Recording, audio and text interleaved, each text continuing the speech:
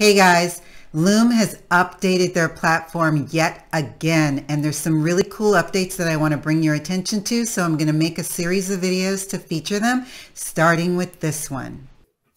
Hey guys, it's Edie, your video and YouTube strategist, and I'm coming in today with a few videos on the updates that have gone on to Loom. I don't want to make one long video, so I'm going to make some mini videos for you. So first, I wanted to show you the new look, the new branding, the new logo, everything. So as you can see up here in the left side of the screen, they have a new color scheme and they have a new logo. It's more like a starburst and it's in a purple hue kind of color, which I love. Their desktop is now much more organized and much cleaner. You can see that you can have multiple workspaces if you need. They're coming soon with the ability to add on more workspaces. Just as an aside, Loom is working on updating and doing things that have never been done on this platform before, and they're constantly doing updates. So I'm going to be coming in quite frequently, I think, with some updates on what's going on with Loom. So let me just walk you through the desktop just so that you can see how different it is.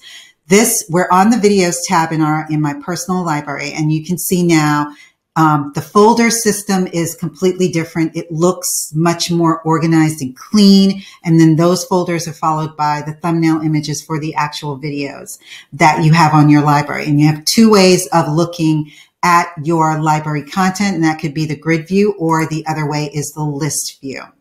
The other thing that's new over here is that we have screenshots now, and screenshots are literally that. If you want to take a screenshot of your desktop, of an app, of a window that's open on your computer, whatever it is, you can only take it, however, using the desktop app. You cannot take it using the Chrome extension, but you can view it using the Chrome extension. And you can use this because you can download these for anything if you want to create a custom thumbnail, whatever that case may be. The other thing is that they now allow you to export your insights, which is basically your analytics. Who viewed it? How often did they view, or how many times did they view it? And then when you click on the video itself, it gives you a little bit more in-depth in insights or engagement information in terms of, did they watch the whole video or only a portion of the video? If you need to create a new folder because you want to reorganize your videos, then you can click there. And now you can click on this button that says new video if you want to actually start recording now, as opposed to where it used to be.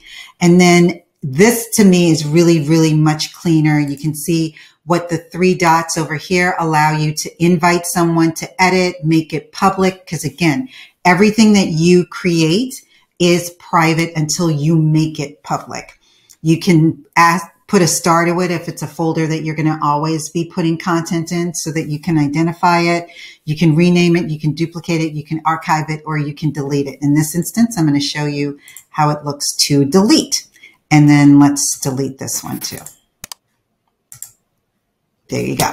So that's it for today, and I'll see you in the next video when we're going to go a little bit more in depth in some other cool things that are now new to Loom. All right, see you in the next video. Bye.